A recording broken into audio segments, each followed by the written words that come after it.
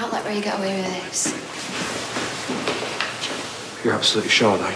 Because once you've given a statement, there's no turning back. I know. I can't live with this hanging over me. It's the only way. Sorry to keep you waiting. How can I help?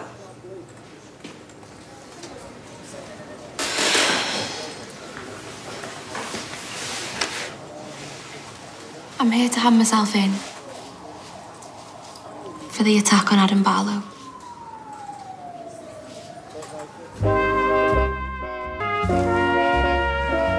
So, you attacked Mr. Barlow? Yeah. Adam Barlow, who's what, 6 foot, 6'1"? It was dark. I hit him from behind. So how come your brother let us charge him with it? He's like that. Protective. And the fact he was carrying the weapon when we arrested him? He took it from my room to get rid of it.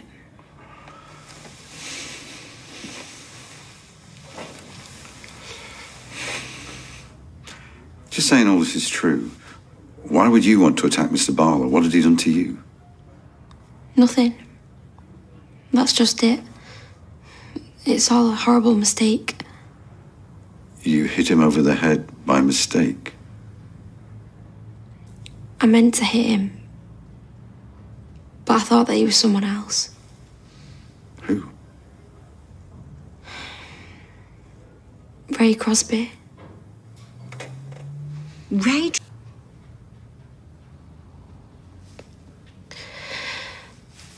He had me backed up against the desk.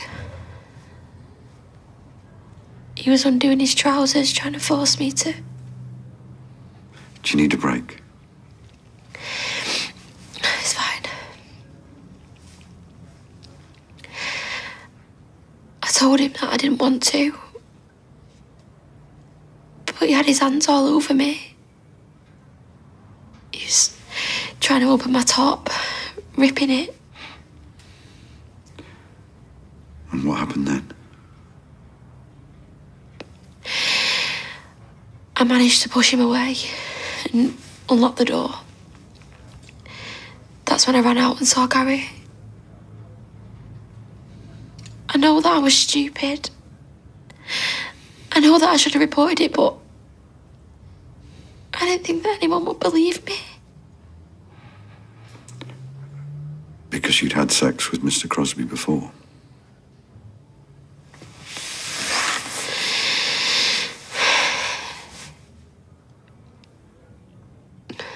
He made me feel so dirty and cheap. Like I had it coming.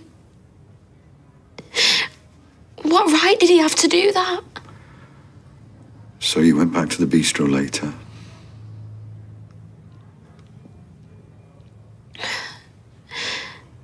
I wanted him to hurt like I did. I had no idea that Adam would be there. I felt awful when I found out that it was him that I'd hit. I can't believe that I've made such a mess of everything. You did right to tell me the truth.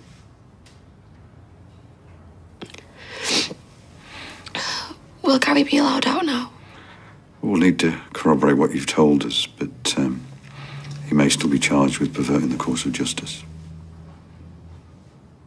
What about me? Will I go to prison? That's not up to me, but attacking someone the way you did, even if it was mistaken identity, it's a very serious offence.